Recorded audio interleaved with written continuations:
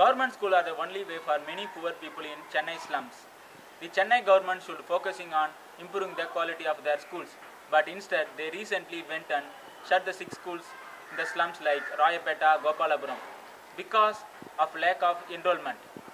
எதுவுமே கிடையாதுப்பா, பள்ளிக்கூடம் கிடையாது. ஏன் இந்த பள்ளியை க்ளோஸ் பண்ணிட்டாங்க?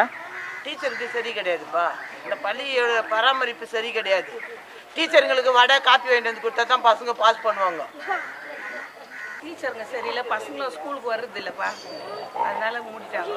Why government schools are closing down, and it's not a healthy sign because actually encourages more private schools to come into place, and people will charge more money for the education, and the whole idea of the Right to Education Act actually will actually begin to dilute.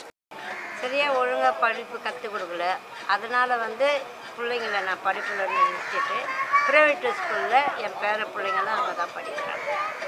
If government keep avoiding its responsibility like this, it is big issue for the future of these children.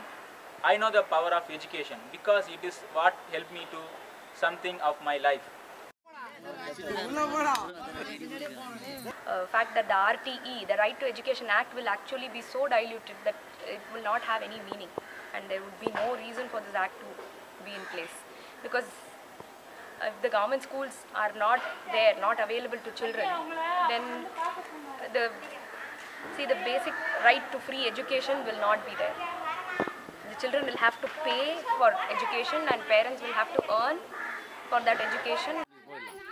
I want the school to be reopened and the quality improved so that children can be enrolled there.